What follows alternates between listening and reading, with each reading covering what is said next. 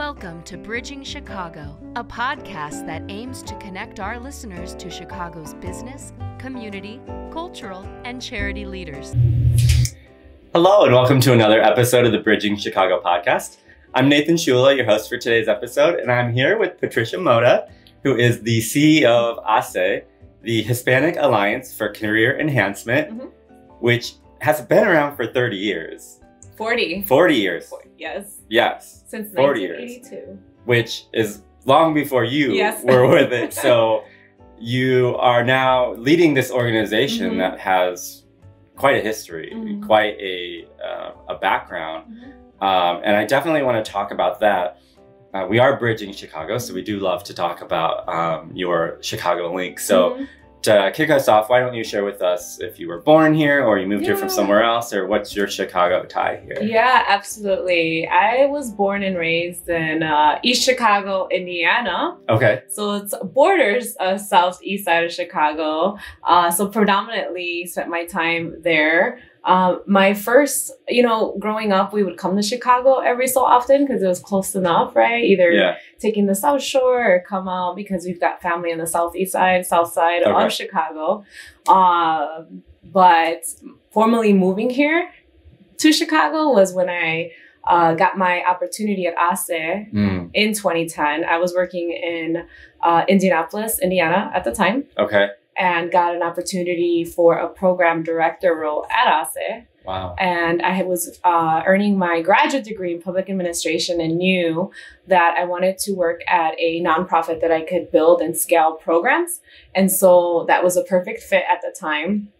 Been with HACE ever since, where, was able to build and scale programs and evolve to leading more of our fundraising partnerships across the nation, and now serving as president and CEO. But this is my home, Chicago now. But it really became my home because of HACE and the network that I was able to create, the relationships and the family here in Chicago, being that this is our headquarters. As a result of HACE, I hit the ground running in terms of building networks and relationships for the organization. But this is home. Yeah. That's so amazing. I love when people come here from somewhere else and really connect with the city and its people. When you first moved here, what did you know about Chicago, or what did you hear about Chicago? And then maybe what surprised you about it once you did come here and you're like, oh, I wasn't expecting that, or that's different than what I saw on TV or heard on the news or whatever. I think growing up, my community, what I was familiar with was predominantly Black and Mexican neighborhood, right? So that's what East Chicago predominantly was at the time.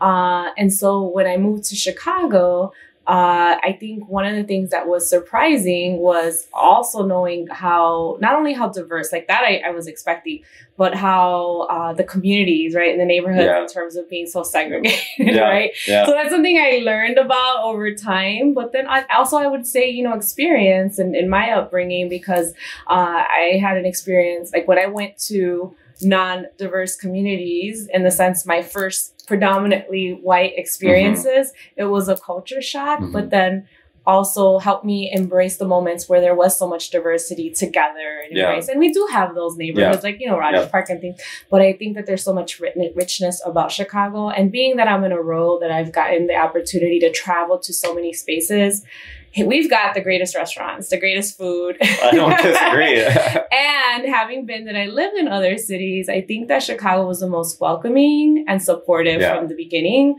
versus, I think some other professional networks, they've been there over time. I had the opportunity to live in Houston and in Phoenix and Indianapolis, and I didn't feel that as much as I have in Chicago. And I think that makes us very special. It is truly a big Midwestern city. And I think growing up in the Midwest, you get a different vibe, you get a different sense of who you are in relation to who's around you. And I think you feel that in pockets here in Chicago. You mentioned the diversity. There's the two kinds of diversity here, the kind that is segregated within the communities, but then you have neighborhoods like you mentioned, Rogers Park or Albany Park, where it's super diverse. You can hear 20, 30 languages spoken in those neighborhoods if you walk around. I think that really provides a unique perspective for people. But the lesson there really is you got to walk around, right? Yeah. You got to get out there and go to these places. Absolutely. I think that's the richness of Chicago, is being able to have that, right? Yeah. I think being that in the role that I serve and interacting with a lot of leaders, influencers, corporate spaces, for a place like Chicago, there's still a need for growth and opportunity to make sure there is representation in positions of power and influence. And that's something that I get to lead with every day in my role, because you would think of Chicago, and a lot of cities that do have a diversity, that there would be more diverse representation in those positions. And we still have a long ways to go. Yeah. And that's what we're finding in these conversations, especially that we've been having this year, where we talk to people who are either people of color or working in communities of color, really trying to enhance resources in these communities. And we really hear a lot about what people are doing for themselves in their own communities. And I think that's really cool, because a lot of times we think, oh, we need to bring resources to the South Side. We need to bring resources to the West Side. And while I do think we need to make resources available and known, it's also about like already celebrating what's there and getting that out there versus like, the narrative about these communities in these neighborhoods is not always very good.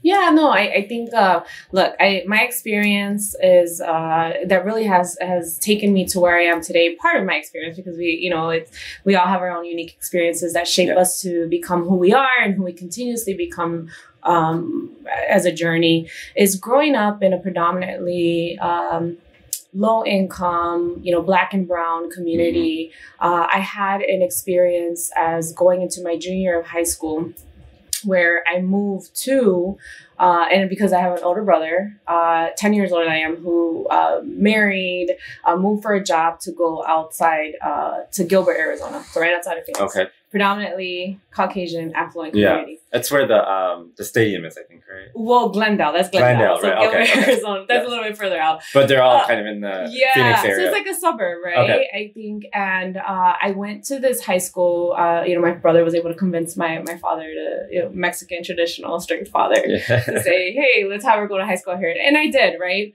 But first thing was culture shock, right? Because it's predominantly Caucasian. Yeah. But I think for me at that age, it's like you make friends, whatever, right?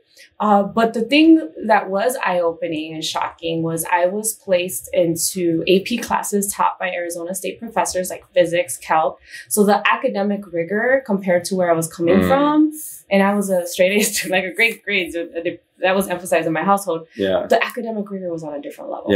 Yeah. I was fortunate to have a brother who could tutor me and help me, get up to speed. So, but that was a shocking experience. The second thing was my original high school. We had recruiters from the Army, from the community college, versus my new high school. They were like these universities and colleges from all over recruiting us. And there's nothing wrong with the military community colleges, but that's what was being presented to us, right? Yeah. And then, the other thing that was shocking was that I was meeting with my guidance counselor often, and we were like diligently working on a college career plan. I didn't maybe realize this so much at the moment, but something that it was shocking enough where I was trying to call my peers back home, like, hey, this is what you got to do. Like, but that's what happens in a lot of our underserved, under-resourced communities. They may be Black and brown, they may be other community groups, right, that are underrepresented. But the need that, depending on what area, what zip code you're growing up in, it depends then what's afforded to you, right? So, and then that impacts your trajectory. So I say that was one of my first key eye-opening experiences that made me become an advocate for access and equity in everything that I do. Meaning, how am I advocating for others, whether I'm reaching out to them personally, whether I'm making sure that we're meeting individuals, meeting communities where they are. And something to what you said earlier is like, how do we leverage what do we have here? What talent, what expertise, so that we can ensure that we're helping you thrive as an individual, and helping you connect with whatever success means to you along the way. And so I think that, you know, there's so much richness in what Chicago has. And I think that we have amazing leaders that do represent a lot of these backgrounds, a lot of similar stories, right, that are making change along the way. What you said there to me, when I read the mission or you know, study the mission of HACE, I mean, it's what it is, right? The one word that stuck out to me when I was reading it was meaningful. And I think that, you know, providing opportunities is great. Providing meaningful opportunities, I think, is different. Absolutely. And can you share with us how that's different and why, and maybe that was done before you were there, but why the word meaningful might be important to HACE and to its mission? Yeah, so many ways. I think it's like 1,000 more important, meaningful today than it ever has been. I think we work with a lot of folks that are in their careers, and that we're hearing more than ever. It's like, I'm seeking purpose, I'm seeking meaning, I want to make a difference. And our values have shifted as a result of the pandemic, as a result of so much loss and layoffs and just so many transitions that have happened that, you know, while that's been a part of HACE's mission since the very beginning, it's like that much more important today, right? Especially communities of color, women that the, you know, the gap has widened even further in terms of pay, in terms of like building wealth and all of that. And so the way that we've been able to do that is when HACE started as an organization in 1982, our founders were working for corporations headquartered here in Illinois. And they were hearing then what you still hear today, right? It's like, where are the Latinos to work for our organizations, right? So they started HACE as a way to connect employers to their network of Latino professionals, to helping build the pipeline of talent through student efforts and things. And so we still do that today. But when I came in, the priority was, how do we build a meaningful pipeline of talent and support network to help individuals get to that next level? And again, find success for what that is for them, however they define that. Understanding the responsibility that we have to pay it forward. And so what that looks like is through our pipeline and leadership development programs, cohort model trainings that we've built that start as young at the high school level to now executive level, that include individual leadership assessments, coaching, mentoring. But what I'm most proud of, and I think that is key, is the culturally relevant content that's meeting individuals where they are as it pertains to helping them. Because part of being an effective leader, effective influence, is being comfortable with who you are. And not all trainings out there is focused on that, right? So we're focused on, what does it mean growing up with your own personal experience as it pertains to being an influencer, as it pertains to being a leader? What does it mean to growing up, traditionally speaking, because it doesn't mean for everything, but if you grew up in a traditional Latino household, to be a humble leader, to lead with modesty, to lead with humility, to lead with putting your family first, never changing that, never assimilating into your environments that you believe who you think you're supposed to be, but really embracing who you are, so that you become that effective leader and influencer within your own groups.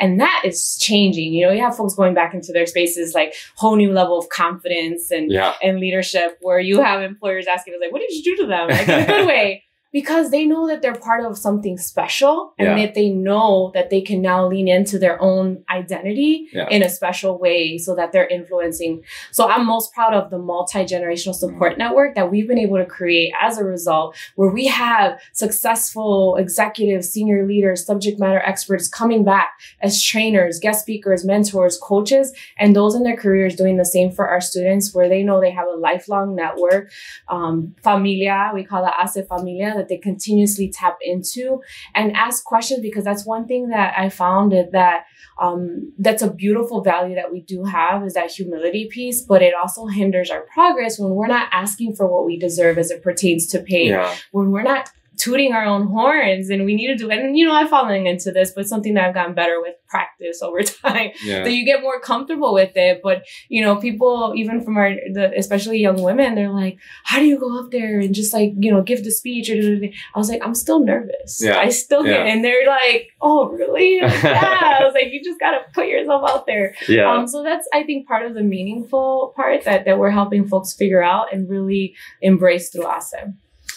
You mentioned in there about people feeling comfortable in their own skin, you know, being happy with who they are. Yeah. I don't even know if happy is the right word because, you know, how do you judge, how do you test that? But I think that one of the early ways to kind of kickstart that is people seeing people who look like them and sound like them out in the world, or, you know, on TV, or, you know, writing books and all these things. And we've had the distinct pleasure so far this year of interviewing some amazing Latina and Latino leaders, authors, you know, people who are doing big things. But those people doing those big things don't always get the platforms that other people get.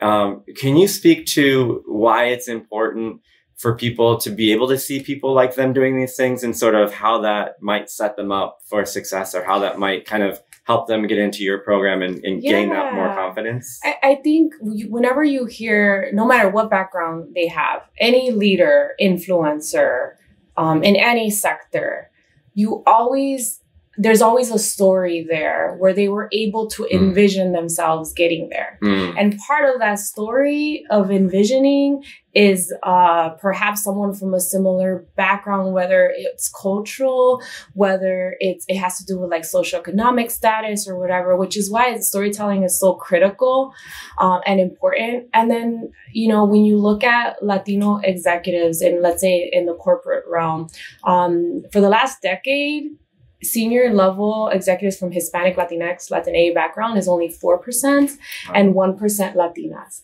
We're like nearly 20% of the US population. And if you look at certain cities more than others, right?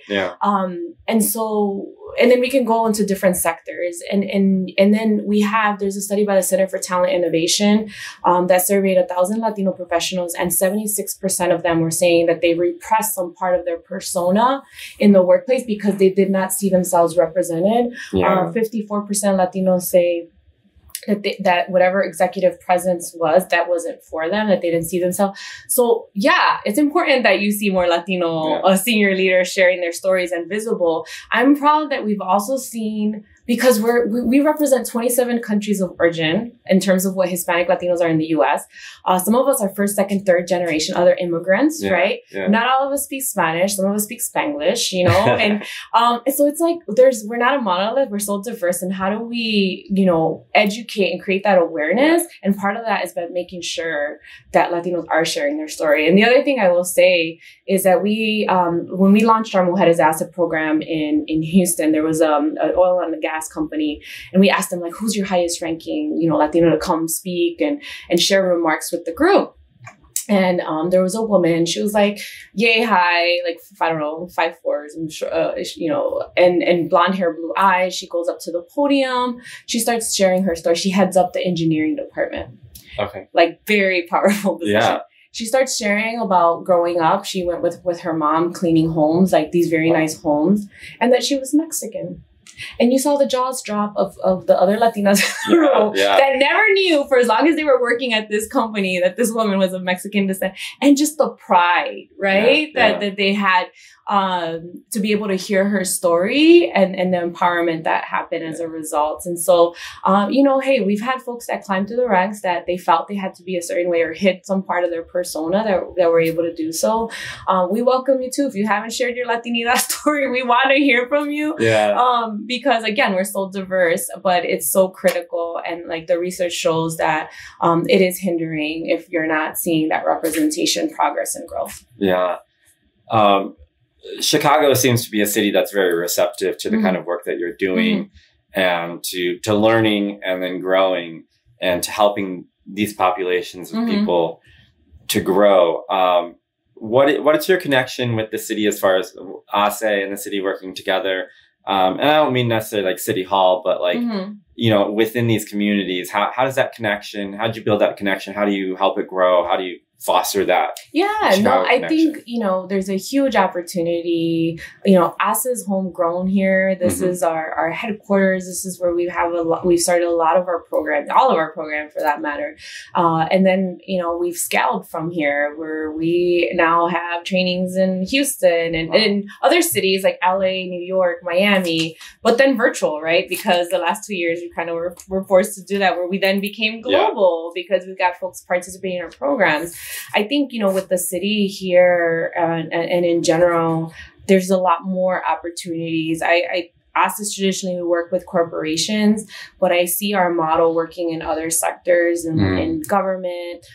There's education and so many others that we can adopt our model that's been working well for these other sectors to help. And we're customizing in the sense that we're taking what we've learned that works well to empower and to advance people to build accelerators, right? We're working with a cybersecurity firm, and half of the cohort participants will be career changers. The other half will be entry level. And through this cohort accelerator, they're going to have a full-time cybersecurity role, 6 figures, which is life-changing for someone. Talk about a meaningful career change.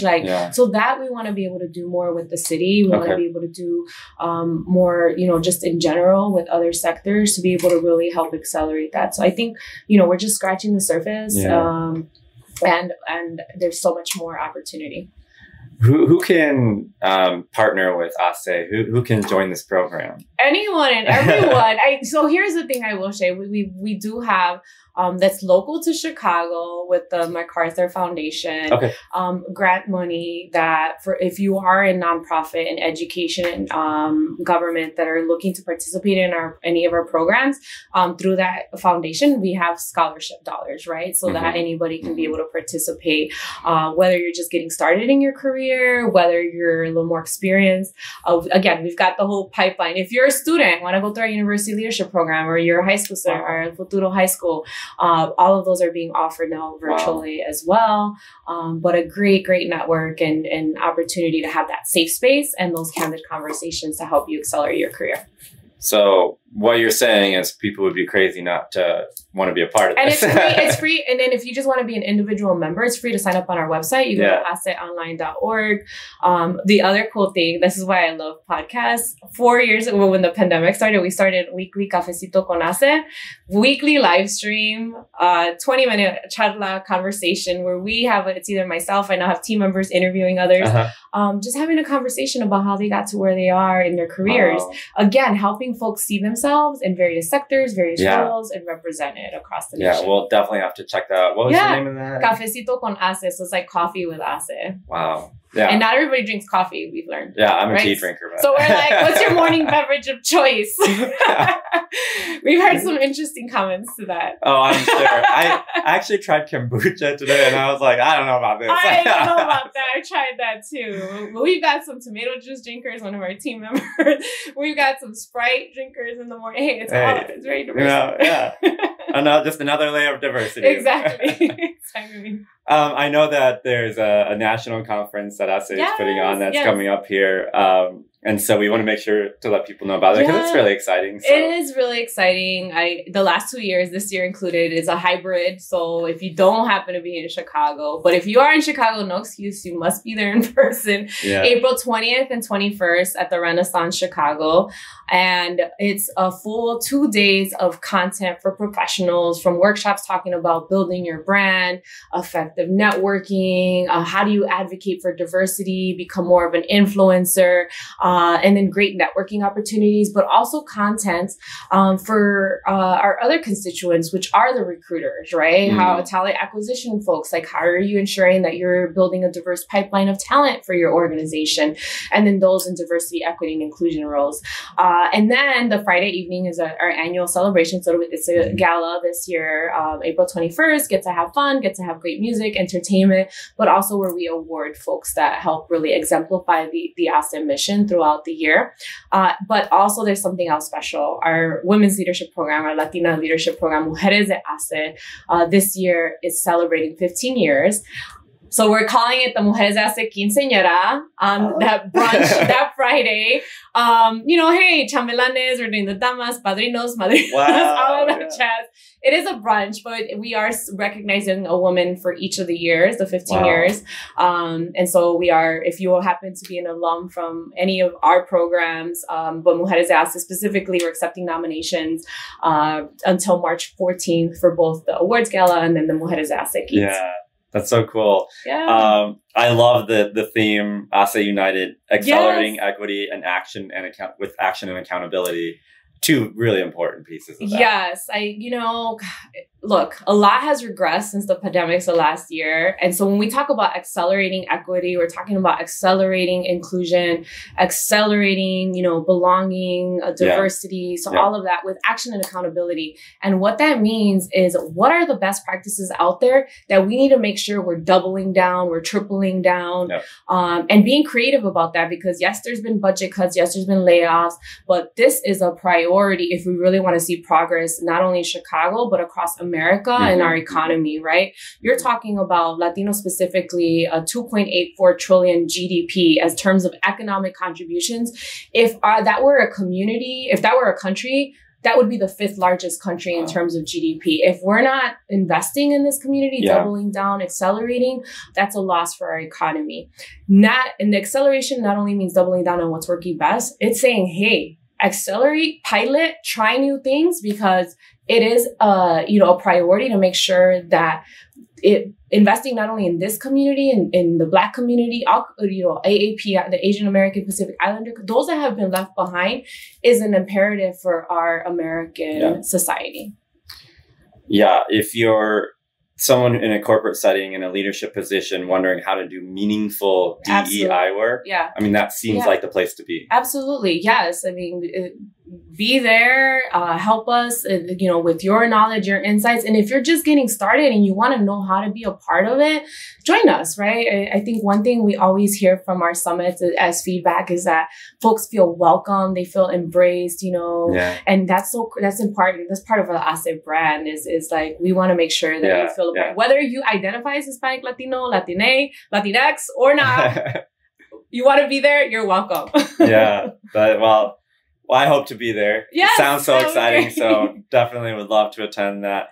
Patricia, I want to thank you so much for joining us today. I love your energy, and the message is clear and is very important. And I think, HACE doing this work in this city is really cool. Absolutely. Thank you. Join us for weekly Cafecito chats, Cafecito con HACE on our LinkedIn, YouTube, Facebook. I think I'm missing one, but Instagram? Perhaps. Maybe. Or Twitter. Maybe. We'll put everywhere you can find them out there. You can make sure to go to haceonline.org. That's HACE online.org to find out more information about them and to learn more about Patricia and her team and what they're doing here. Leading a team that is, if they're like a 10th of your energy and vibe, they're amazing. So thank you again for joining us. Yeah. And we want to thank you for joining us for another episode of the Bridging Chicago podcast.